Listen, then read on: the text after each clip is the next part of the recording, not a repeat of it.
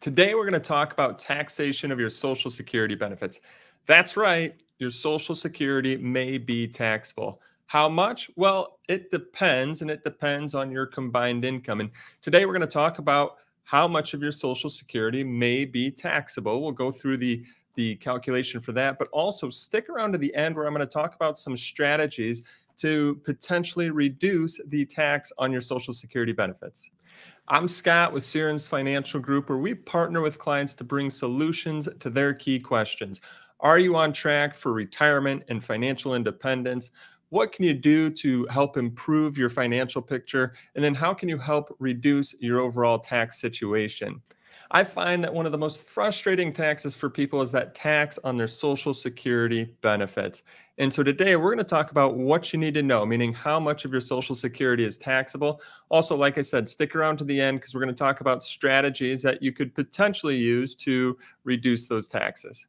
First, let's talk about how to determine if your Social Security is taxable. And that formula and the thresholds are all based on your combined income. And so, what is combined income? Combined income is a formula of multiple parts. One is your adjusted gross income. What adjusted gross income is this is your gross income, like wages, dividends, capital gains, business income. Don't forget about those retirement distributions. So, your IRA, 401k withdrawals. It's that gross income minus any adjustments. Adjustments could be like educator expenses, student loan interest, alimony payments, and any sort of retirement account contributions. That's the first part. Then you add to that any non-taxable interest. So for example, right, any interest from municipal bonds or municipal funds, any non-taxable interest you're going to add into that formula. And then last is you add in 50% of your Social Security benefits. So if you have, let's say, $60,000 a year coming in Social Security, you're going to add $30,000 into this formula. Now, when you add all of those together, that gives you your combined income. And once you have that number, we can then use the thresholds to determine how much of your Social Security may be taxable.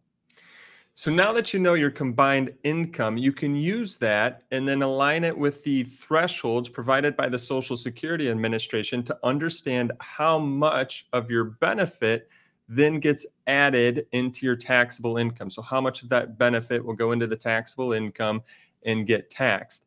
And it's different if you're a single versus, let's say, married filing jointly. So let's walk through the thresholds here and help you understand. First off, if you're single and your combined income is $25,000 to $34,000, or if you're filing a joint return and your combined income is from $32,000 to $44,000, then up to 50% of your Social Security benefits are taxable. Next is that if you're making as a single over $34,000 or as a couple, again, filing jointly, making over that $44,000, then up to 85% of your Social Security, again, adds into your taxable income and is therefore taxable at whatever tax brackets and rates that you are at. Now, these are the rates as of 2021, but I always recommend going to the Social Security website to make sure you find the most up-to-date thresholds as well as percent rates of how much of your Social Security could add into your taxable income. Okay, now that we know how to figure out combined income and how much of your Social Security is potentially taxable, let's talk about ways that maybe you could potentially reduce the tax on your Social Security benefits. Okay, let's talk about some strategies to potentially reduce the taxes on your Social Security benefits. And to do that, what I did is brought back up the formula for combined income, because as you saw, combined income is what determines which threshold you'll be in and how much of your Social Security benefit becomes taxable. Now, first off, I'll tell you this: if you've saved a healthy amount in your retirement accounts, more than likely you might not be able to avoid the tax on Social Security. And it just is what it is. And unfortunately, just part of the rules by the IRS, and you're going to get taxed on your Social Security benefits. And again, if you've saved a healthy amount, you might not be able to avoid them. Some other strategies, though, to consider, and as you can see from the formula here, and as we talked about the thresholds, it's just all about keeping your combined income as low as possible. Now, to do that, you would want to then reduce any of the items that you see here in the formula. Well, let's start with the third line item. Are you going to reduce your Social Security benefits? Probably happy. We'll all be happy, right? Getting as much as we can from Social Security. So we're not going to reduce our Social Security benefits. Non-taxable interest, I'll come back to that in a second. So the main line item here, if you really want to reduce the tax on your Social Security benefits, then you're really going to have to focus on how do you reduce your adjusted gross income. And you might be thinking, well, Scott, I'm not going to have income in retirement. Well, actually you will, because you see adjusted gross income includes your IRA and 401k withdrawals. And so all of that money that you're going to take out of your IRAs, 401ks, and don't forget about the required minimum distributions, all of that goes into that adjusted gross income line item. So what are some ways, I guess, if we do want to try to reduce the combined income, reduce that tax on your Social Security benefits, what are some ways then to reduce your adjusted gross income? Well, one strategy, and this would take some really advanced planning, but one strategy that you could consider is putting money then instead of into those IRAs and 401ks is putting money into your Roth IRAs and Roth 401ks. You see, because as you put money into those accounts, you pay tax up front, but they grow tax-free, and then you can make all of your withdrawals tax-free. So when you withdraw from those Roth accounts, those don't add into your adjusted gross income. Now, that would take some planning, thinking really early on in life, right? So you might be saying, well, but I'm 5 years away from retirement, or I'm in retirement, or looking to retire next year. What are some strategies that you might be able to incorporate? Well, another thought process is to utilize Roth conversions to get the money out of your IRAs and 401ks, right? Getting it out of those accounts and again, converting it into Roths, where yes, you will have years where your adjusted gross income then is maybe a little bit higher. But then if you get the money out of those accounts, right? So we deplete those accounts and bring them down.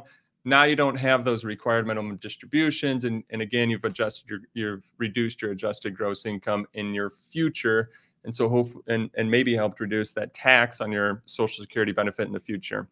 I want to pause there for a second. You have to remember, transferring money out of the IRAs, 401ks, converting it over to the Roth, you will pay tax when you make that conversion. Is it the right thing to do? First off, you should really consult with a team, right? Your financial advisor as well as your tax consultant, and do some tax planning, because there's two things that you want to consider. One is, what is your taxable income today? And then what is your taxable income in the future? That's number one, right? So looking at that forecast, where are you at today versus the future? And then the other is, well, where do you think your tax rates and tax brackets will be today? And where do you think they'll be in the future? You see, sometimes it doesn't make sense to do those conversions because your tax rates may be lower in the future. For people that have saved a significant or just healthy amounts in those IRAs, 401ks, you could be looking at the same or maybe higher taxes in the future. So it all depends on your situation. But that strategy is potentially utilizing a Roth conversion to help reduce future adjusted gross income. All right. And then the third one is that if you do have brokerage accounts, right? So accounts that are pushing off dividends and interest, all of that also adds into your adjusted gross income. And so another thing that you could do is, as those taxable accounts are adding into it, you could put those into tax deferred vehicles, right? So then now you're deferring the tax on those dividends and interest till later. And so again, just trying to help reduce that adjusted gross income. All right. Hopefully those are some strategies. You can kind of look at your picture. Again, I highly recommend consulting with a team, a financial advisor, as well as a tax professional to see if those strategies are a potential fit for you in your situation. I hope you found this video to be of value and benefit. And if so, and you'd like to see additional videos just like this to help you build wealth, reduce your long-term tax picture, then subscribe to our YouTube channel. That way you get notified as we continue to come out with additional videos. Also, check us out on lifemoneyshow.com. That's lifemoneyshow.com for all content related to building wealth, reducing your tax picture, helping to make sure you're on track for financial independence. Thanks and have a great day.